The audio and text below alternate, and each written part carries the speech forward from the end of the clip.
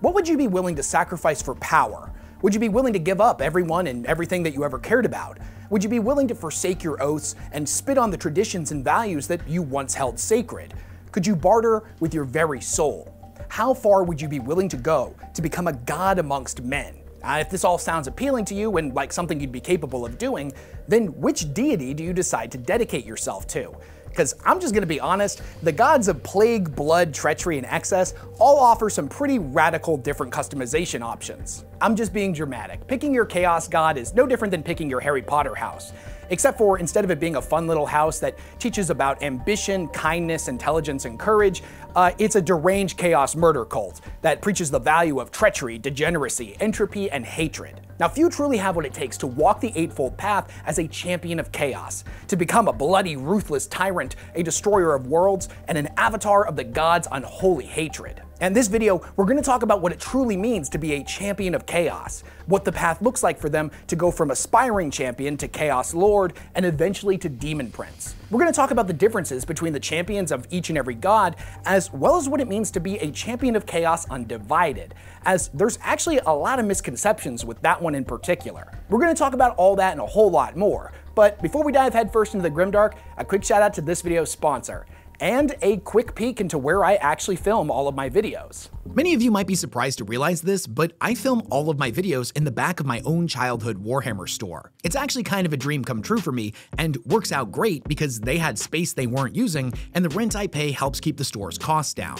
Only problem is, I don't have a kitchen here. Ordering out gets expensive fast, and the food's not always the best quality. But thankfully, there's Factor, the sponsor of this video. Their fresh, never frozen meals are ready in just 2 minutes and delivered right to your door. All you have to do is heat and enjoy, then go back to crushing your goals. Not only do they save me money by not having to order out when I'm in the studio, but at home they also cut down on trips to the grocery store, saving me time. They have a rotating menu with over 35 weekly flavor-packed meals to choose from, with options for every lifestyle. Whether you're vegetarian, following a keto diet, or just a fan of good food. Now, personally, I like to go with the chef's choice option for my meal plan, as I like a wide variety of different types of foods. And between you and me, I didn't think I would like vegetarian or vegan food, but Factor made me a believer, and now even though I don't personally follow those lifestyles, their meals are a regular part of my Factor rotation. I love that Factor's incredibly flexible as well. I can adjust my order size to include meals for a loved one, or even skip a week if I know I have a special event coming up. Head to Factor75.com or click on the link below and use code Weshammer50 to get 50% off your first box. Again, head on over to Factor75.com or click the link below and use code Weshammer50 to get 50% off your first box. Big thanks to Factor for sponsoring this video. To the citizens of the Imperium, the Space Marines are not only viewed as quite literal angels, but are also considered to be one of the most dangerous and lethal entities that has ever existed within the physical universe.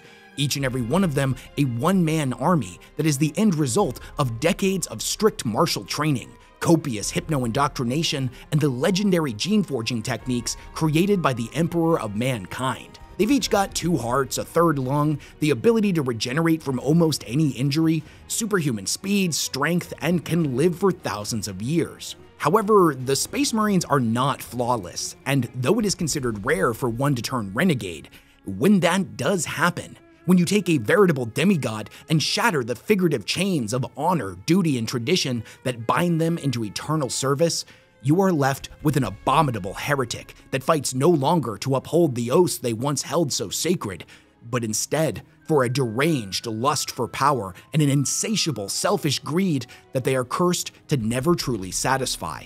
These are the heretic Astartes, the ultimate traitors and one of mankind's oldest and most hated enemies. However, within the seemingly endless ranks of powered armored heretics, a few notable warriors stand apart from their brothers as having been truly marked for greatness, their presence intimidating, their strength beyond what even their loyalist counterparts are capable of manifesting, and their hatred for the Imperium so palpable that it causes the gods themselves to stop and bear witness to their legendary deeds. These are the Chaos Champions, traditionally members of the heretic Astartes that each possess traits of strength, cunning, and a lust for power so deeply rooted in their soul that they will be willing to sacrifice anything and everyone to further their ambitions and the profane agendas of the dark gods. Over their careers, these baleful conquerors will lead countless bloody raids across real space, drowning worlds in oceans of gore as they carve their blasphemous names upon the very stars themselves. Every decision they make, every life they take, and every world they burn will be done in full judgment of the ruinous powers, and if the champion is deemed worthy, they will ascend to demonhood, achieving immortality and power beyond comprehension, their blasphemous apotheosis causing reality itself to weep. If a man dedicates his life to good deeds and the welfare of others, he will die unthanked and unremembered. If he exercises his genius, bringing misery and death to billions, his name will echo through the millennia for 100 lifetimes. Infamy is always preferable to ignominy. Now, much like how chaos by its very nature comes in infinite different forms, so too are all of its champions uniquely different. No two are exactly alike, and they all come from different backgrounds. Whether they have been from one legion or another, whether they were gene-forged in the 41st millennium or they fought at the gates of Terra, whether they have usurped a previous champion, thus taking over their warband, or they clawed their way from nothing into a position of ultimate authority. Whatever their background, wherever they're from, each and every one of them has gained a considerable amount of experience, a host of unique skills to draw upon, and a plethora of knowledge over a wide array of different military techniques. A skilled champion knows how to utilize all of their talents in order to lead their brothers to victory in any given raid, campaign, or crusade, even if that means forsaking their preferred method of waging war. It is the Chaos Champions that act as the de facto leaders within a Traitor Astartes warband, and that's a task that's a lot easier said than done, as the inherent self-interested nature of being a follower of Chaos makes them notoriously difficult to control, and any alliance is seen as conditional and fractious at best. These champions are not given the honor of leading a warband or a unit within because of anything as trivial as rank or seniority, for the tradition of appointed sergeants leading units in war died long ago. Free from their loyalist counterparts' adherence to militaristic dogma, the Traitor Astartes have adopted, as they see it, a more natural, honest, and egalitarian philosophy. Strength is the only thing that matters, and everyone who walks the Eightfold Path is given a fair shot at power and the blessings of the Primordial Four. Because of their self-serving nature and the valuing of strength over everything else, Heretic Astartes are naturally drawn to and led by the biggest, strongest, and most infamous of their kind. Now, although I'm sure they would take offense to the comparison, in this way they function very similar to the Orcs. And this makes a lot of sense when you think about it. Not just because of the concept of the biggest and the strongest is the boss, which there's certainly some merit to, but a powerful warlord who has survived 1,000 battles and led countless raids into real space promises to the individual that in following them, they will be provided with endless spoils of war, glorious unholy raids, and far more opportunities to bleed the hated enemy of the Imperium. When it comes to leadership displayed by the champions, it can manifest in a lot of different ways. Now, some champions choose to let their actions speak for themselves, while others loudly dedicate each and every victory to their respective patron of choice. Now, some may entice their followers to remain loyal through the promise of rich rewards, whether they be the physical spoils of war or the spiritual blessings of the gods, whereas others may simply rely on physical force and intimidation to ensure loyalty within their warband. Now, it's not uncommon for such champions to be viewed as the most feared individual on the battlefield, even while surrounded by towering demonic abominations. The most cunning of champions, however, utilize a variety of techniques to command respect, obedience, and dedication. Additionally, it's not enough for a champion to simply be a threatening combatant and a strong leader. In order for them to be successful, they must also possess a shrewd and cunning mind that is capable of discerning their foe's weakness whilst also identifying their own advantages. As is often the case with the followers of Chaos, they are vastly outnumbered and less well equipped than their loyalist counterparts, most of them utilizing equipment that is either beyond ancient or was looted and scavenged from the bodies of their enemies. Because of this reality, the most successful Chaos champions are capable of identifying and creating situational advantages to give them an edge in battles they would otherwise have no hope of winning. Now, this may take the form of utilizing esoteric and underhanded tactics, conducting a well-timed unholy ritual or two, or by employing a dastardly clever use of limited resources to level the playing field at precisely the right moment. A champion who manages all of this without getting themselves killed will not only attract the attention of the Dark Gods, but also new followers from all of the other Chaos factions as well. As his personal power grows, so too will the strength and size of his warband. Now, all that being said, the reality is that the vast majority of champions will fail. They will be left dead in the dirt on some backwater world, their legacy lost and forgotten. Whether this be by offending their patron deity at the worst possible moment, being slain by a loyalist hero that they underestimated, or, as is all too common with the forces of chaos, failing to identify and neutralize an enemy within their own ranks, an envious viper that had come to covet their position and power. The rewards that the gods choose to bestow on their most worthy of servants can come in an infinite variety of different forms, and admittedly, their use and function isn't always immediately obvious. In fact, most of the time when a champion has been blessed, they may not even realize it until several months or years later. It's not like they win some important victory in the name of the gods, and in their moment of triumph, suddenly a bunch of razor-limbed appendages come bursting out of their back. It's far more subtle than that. For most blessings, when they first begin to manifest, they might not appear like much of anything at all, oftentimes appearing as a small welt, blemish, or stigmata that becomes more pronounced over time. As these gifts begin to develop, they may cause hideously disfiguring mutations, like the sprouting of extra limbs, hands and arms twisting into demonic appendages, razor-sharp horns protruding from their skull, an expanding throat capable of spitting corrosive bile, ears capable of hearing the heartbeat of enemies laying in ambush over a mile away, or even a rotting, disgusting body that is so swollen with demonic disease that it weakens all of those in their vicinity. They may not appear as a physical manifestation at all, many empowering the Marine's internal body structure or elevating their minds. They may twist the champion into a blood-crazed butcher, swollen with unholy strength, or they may grant them a sense of charisma that causes all men that hear their words to follow their orders unquestioned. Most humans that witness such mutation would rightfully be horrified. Even the champions themselves often do not initially understand their worth, sometimes misinterpreting the gift as a curse. In time, however, after they have fully manifested, the power they bestow their wielder will eventually be fully revealed. But even still, the champion in question may not like what they get. But you don't get to pick and choose your blessings, and sometimes the gods can be fickle and display traits of a particularly cruel and wicked sense of humor. It's a really short excerpt, but there was a scene in the Lords of Silence that I thought was kind of enlightening on this, wherein a member of the Death Guard known as Vorks is carrying a Nurgling in his arms and has a moment of doubt about one of the grandfather's gifts. He works his way down a long spiral stair, wheezing as he goes. His lungs are half full of fluid, and he cannot help but think it is a poor gift. Then again, he has thought other gifts were poor in the past, only to discover their genius much later. "Forgive," he says, speaking softly to the little lord at his elbow.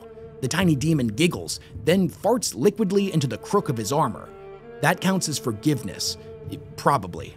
Although at times a champion may have received multiple blessings from different gods, it is far more common, however, for one to pursue the path of one deity in particular, every new blessing that is bestowed upon them being more powerful than the last. There are a ton of different types of Chaos champions, and in reality, the term itself, champion, is kind of a nebulous catch-all term that tends to get applied pretty broadly. For all intents and purposes, an aspiring champion and a Chaos champion are exactly the same thing. For all champions of Chaos are aspiring to be more powerful than they currently are. When we see terms in the Codex like Terminator Champion, Biker Champion, Havoc Champion, etc., these are not ranks and are normally just there to differentiate what type of unit they're attached to. However, this isn't to say that all Chaos Champions are exactly the same thing. Far from it. In fact, there are several that we can point to that are distinctly different and stand apart from their peers. Every champion of Chaos has to begin their journey somewhere, and many of them have yet to fully draw the attention of the ruinous powers, leading many of them to have only received a small handful of minor blessings, if any at all. By comparison, the Exalted Champions are individuals that have amassed such a considerable amount of unholy boons and warp-induced mutation that their mere presence can cause heretics to fight harder than they ever have before, despite the odds that may be stacked against them. These blasphemous warriors of legend are said to have the full attention of the gods and radiate an invigorating aura of unholy strength, each and every one of them an incredibly lethal combatant that serves as a beacon for the gods' blessings, a living icon of unholy faith. By simply being in their presence, all of their allies are inspired to ever more brutal and deranged acts of savagery and brutality. Now, inspiring figures like this exist for the loyalist as well, but whereas they tend to radiate a holy aura that instills in their allies a righteous second wind that reminds them of their duty, honor, and teachings of their chapter, the Exalted Champion inspires their allies by directly appealing to their selfish nature. For each and every one of them desperately seeks to one day be as favored by the gods as the Exalted Champion himself. Now, given their nature as a particularly powerful and influential figure, the Exalted Champions often take on a role similar to that of a lieutenant for a Chaos Lord. Traditionally speaking, a Chaos Lord is a champion that has been exalted to the point where they lead an entire warband, whereas aspiring champions lead all of the units within that warband. As I mentioned previously, there is no real formal system of rank that is common throughout all of the Chaos Legions, though it is traditionally assumed that with the exception of a Demon Prince, a Chaos Lord is the highest and most exalted form of a Chaos Champion. These are individuals whose goals are far loftier and more deranged than any of their champion counterparts. Each and every one an intimidating warrior of myth and legend, driven onwards to bleed the stars themselves by ferocious pride and relentless ambition. The Chaos Lords are proven leader figures who possess a combination of unholy strength and an indomitable will. They are often found leading massive warbands, pirate fleets, entire chaos-controlled worlds, or at times have even been appointed to lead a black crusade against the Imperium. They are tyrannical warrior kings who bathe in the blood of entire worlds and are often responsible for the destruction or enslavement of entire star systems. The combination of their Astartes gene augmentation, a bevy of unholy blessings, and millennia of experience make each and every Chaos Lord an incredibly lethal opponent. Some may choose to take to the field wielding massive chain axes that eviscerate hordes of enemies into a crimson tide of viscera and gore, whereas others may choose to wield powerful arcane weaponry or ancient combi weapons that can sunder even the heaviest of armors. Or they may wield unholy demonic melee weapons that lash out in a screaming arc to bisect enemy vehicles or hack through any defensive barricade that the servants of the Corpse Emperor would dare attempt to hide behind. The Chaos Lords are conquerors of worlds that prefer to lead from the front, wherein they can be set loose to inflict the maximum amount of carnage, earn the most glory, and, most importantly, take for themselves the greatest spoils of war. For every single Chaos Lord that exists, there are hundreds if not thousands of champions that are envious of their position, and sometimes their envy can turn murderous. Many of them remain undetected, keeping their treacherous ambitions hidden until they get close enough to the Lord to stab them in the back, or have garnered enough support amongst their allies to stage a mutiny. However, at this point, traitors amongst traitors is something of a cliche, something that any Chaos Lord worth his salt has seen a million times before, and quite often, they can't even be bothered to deal with these usurpers themselves. When one is found out, the Chaos Lord will often send a particular champion, known as the Master of Executions, to swiftly eliminate the threat. As if there's one thing these guys are particularly good at, it's taking skulls. In battle, these single-minded champions will focus solely on the task of gruesomely decapitating enemy leaders. In a sense, they kind of act like a Chaos Space Marine version of an assassin, one that doesn't waste time trying to hide or lurk around in the shadows like a coward. They march straight across the field, brandishing a massive oversized axe, ready to take some heads and add to their grisly collection. The blessings they have received give them the remarkable ability to detect the soul flare of individuals with a particularly strong charismatic aura, whether they be warriors of renown, inspiring leader figures, or learned advisors. They will utilize their sorceress abilities to track the location of these individuals, even in the most chaotic of battlefields, and every step they take is done with the express purpose of closing the distance between them and their prey. With every successful decapitation they deliver, they in turn gain even more favor with the dark gods.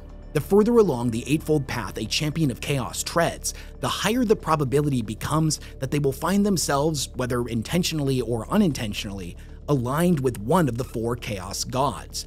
This can happen because their own personal philosophy of war aligns better with one god over the others, or, as is more often the case, the actions they choose to take end up furthering the goals of one god in particular. Champions that tend to utilize biological warfare in their raids will subsequently court Nurgle's favor, whereas champions that become obsessed with the spilling of blood and gory close-range warfare in all its forms will tend to inadvertently aid Khorne and thus win his favor. Earning favor from the gods is not something that is mutually exclusive. One champion's raids or devilish pursuits may end up pushing the agendas of multiple gods simultaneously. Whereas on the opposite end of the spectrum, certain actions may gain favor from one deity while reducing their standing with another. Now, if you think about it in game terms, it's that every single action increases or reduces your reputation with the four different chaos gods. Sometimes everybody likes the thing that you did, whereas other times the exact opposite is true and they all hated it. There are even those that are said to be champions of Chaos Undivided, and whereas this is traditionally believed to be the most common type of Chaos champion, the truth is actually kind of the exact opposite. Earning the favor of all of the gods simultaneously is an incredibly difficult thing to do. But we'll circle back around to that in a little bit. As a champion continues down their path and earns more and more favor from their god, they will be bestowed with a ton of different unholy blessings and deadly mutations, and after they have earned enough of these, we can start to distinguish them as a champion of one particular patron. Now, those who walk the path of Nurgle are perhaps the most physically mutated of all of the Chaos champions. Each and every one of them is a lumbering, filth-encrusted hulk, whose body has become a twisted and bloated sack of gas, rancid organs, and putrid fat, their physical form becoming an incubator for thousands of demonic diseases and parasites. Now, whereas any of us would take one look at these fetid abominations and be rightfully disgusted, to the champions of Nurgle, they view each and every pox, buble, and infection as a glorious gift from the grandfather. They are virtually immune to damage, know nothing of pain, and their rotund appearance disguises a truly monstrous physical strength. The champions of Nurgle rejoice in the grotesque splendor of their physical transformation and take an enormous amount of pride in their endless work to spread entropy and disease across the galaxy in Nurgle's name. Now, all of the blessings bestowed upon a champion of Khorne, however, are designed to increase their physical strength to inhuman levels, as well as ignite within them a wrath so intense that it clouds their vision and judgment, to the point where the only thing they care about is the brutal slaughter of the enemy. Each and every one of these champions is a mountain of corded muscle that is coated in eons of gore. They butcher their way across the battlefield like a vicious hurricane of thrashing blades and armored fists. It's important to bear in mind, though, that the majority of these champions are not mindless savages, and many possess a keen intellect specifically tailored to the art of war. Many have made the mistake in the past of viewing a champion of Khorne's warband as little more than a bunch of blood-drunk savages and severely underestimated their martial prowess. Few who make this mistake live long enough to correct it. The champions of Tzeentch, on the other hand, are individuals who pursue power and forbidden knowledge above everything else. Such champions have been blessed by the Changer of Ways and gifted with a whole host of supernatural abilities. These mutations often taking the form of the ability to predict the future, giving them a glimpse into the actions of their foes long before they even think of them. They may also take the form of physical mutations, such as a halo of dark flames, a third eye, or a crystalline body that flickers with the screaming faces of their defeated enemies. By and large, the champions of Tzeentch are some of the most powerful sorcerers that have ever blighted the physical universe, and though they may lack the tenacity of their Nurgle-aligned cousins or the physical strength of the champions of Khorne, they by far make up for this with ludicrous levels of intelligence and access to forbidden sorcery that can melt charging armies into nothing less than bubbling slime, or mutate their allies into twisted abominations that rip and tear their way through the enemy ranks. Slaanesh is the god of excess in all of its forms, and thus they bless their champions with a whole host of mutations that are designed to help them better savor the sensations of war. Enhanced hearing, reflexes, speed, and a mind that can process information hundreds of times faster than other champions. Now on the battlefield, they are a whirlwind of excess, their bodies moving so quickly that their enemies can barely keep track of their movements, while their mind, which is used to operating on such a profound level of constant excess, is capable of reacting to the most minute of muscle twitches or eye movements. This often translates to a one-sided battle, where in the precise microsecond the enemy decides on their next attack, the champion of Slaanesh has already positioned themselves to deflect it, whilst also following up with a counter. In addition to the champions dedicated to the 4 ruinous powers, we also have what is referred to as champions of Chaos Undivided. And I'm going to take a few more minutes with this section over the others, as I think there's a lot of misconceptions about what it truly means to be undivided. And I want to highlight just how rare of a thing this actually is. When we read about 40K, especially when we're getting into the tabletop game, we often look at being unaligned or Chaos Undivided as simply the 5th option when it comes to devotion to chaos.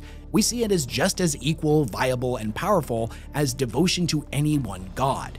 And this notion isn't entirely untrue, but it gets a little bit complicated. Now, chaos by its very nature is self-serving.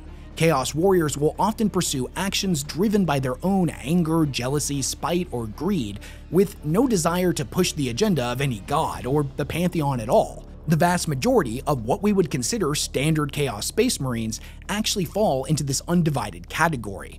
Whether this be an intentional decision, like with the Chaos Space Marines of the Wordbearers Legion, that preach that each and every god is an important aspect of the entire pantheon, or an unintentional decision wherein you have something like, say, a Chaos Space Marine from the Night Lords who may not care much about aspects of the supernatural or metaphysical at all, and just indulges in whatever they want, their actions often favoring one god over the other without any real direction or conscious choice. When I say that being undivided is something that is hard to do, it's when we're specifically talking about Chaos champions that are on the path to eventually become a Demon Prince. You gotta remember that the Chaos gods, although have been willing to set aside their differences briefly in the past, if for the most part, absolutely despise each other. They see each of their siblings as their mortal enemy, and they have no desire to share their champions. In order for somebody to be truly undivided, they have to commit deeds and actions that in no way favor one of the gods over the other. This can get incredibly tricky because it's not as simple as winning a particular battle by using techniques favored by all of the gods. It's literally everything that you do, every thought that you have, every action that you take, every word that you speak. All of these things are being judged by the ruinous powers. Being able to perfectly balance your favor with each deity is a nearly impossible task, and the vast majority of champions, whether realizing it or not, actually have more favor with one god over the others. These champions may believe that they are undivided without realizing just how skewed their balance of favor actually is, and some may have even started down the path of one god in particular before eventually changing to another.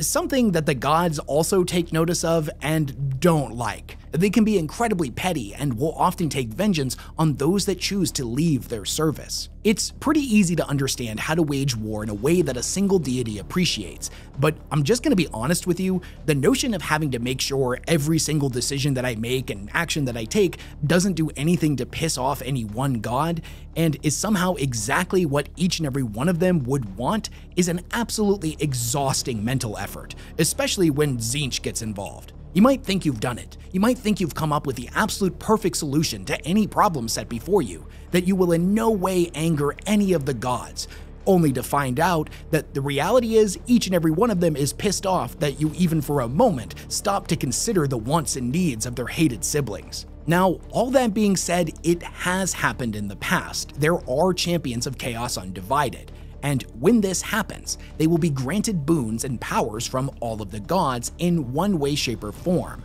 But in refusing to align with any one deity in particular, they forsake their most powerful abilities. A champion of Chaos Undivided will never be as strong as a champion of Khorne, never as durable as a champion of Nurgle, never as intelligent as a champion of Tzeentch, and never as fast as a champion of Slaanesh. This isn't to say that it doesn't come with some benefits. First and foremost, this combination of blessings will make a champion of Chaos Undivided a particularly versatile threat. And due to their nature as an ironically balanced champion of Chaos, they have far more influence when it comes to uniting units and warbands dedicated to different gods. If somehow managing to balance the favor of all of the gods simultaneously wasn't hard enough, the most difficult hurdle a champion of Chaos Undivided will eventually have to overcome is that of apotheosis. For most Chaos champions, the eventual goal is to ascend to demonhood, thus gaining immortality. This is their ultimate objective. However, for this to happen requires the direct intervention of a god. Now normally, when a Chaos Space Marine reaches the point where they're eligible for ascension, they have become unbelievably bloated with gift upon gift and mutation upon mutation. It is at this point where they will eventually turn into a gibbering chaos spawn unless their patron directly intervenes. And if up until this point they've remained completely undivided and don't have a god willing to step forward and turn them into a demon prince, their journey will likely end in spawndom. When it comes to undivided demon princes in particular, their lore gets kind of murky. Be'lakor is said to be the only undivided demon prince that the gods ever collaborated on, and it was said to have been a failed experiment, so they never did it again. However, we also know that Primarchs such as Lorgar and Perturabo have ascended to demonhood, but as those two characters have yet to return to the setting, we don't really know what that process looked like. I'm sure it will be expanded upon further when they inevitably get models in 40K, but until then, we don't really have a lot of concrete answers. There's also the entity known as Vashtor the Archiphane, but he's more considered to be a lesser chaos deity that aspires to surpass the main four in power and influence. As far as I'm aware, Vashtor was never immortal, and it isn't exactly the same thing. When I make these videos, I try not to speak too much in game terms, as Warhammer is so much more than just a tabletop game. But a lot of its lore does have roots in the gaming experience, and thus it actually makes it easier to understand some of its concepts when you think in terms of a game. And Chaos Undivided is no different. It's like any other RPG. You've got a bunch of points to spread around between all of the gods, but you don't have an endless supply of them. If you put an equal amount in all four of them, you're never going to reach your capstone skills all the way at the top of the tree. A build like that can certainly be viable, but it's very often not the meta, and more trouble than it's worth. And that's kind of the point of being undivided. Not only is it incredibly difficult to actually achieve, but you're trading off raw power in a focused build in exchange for versatility.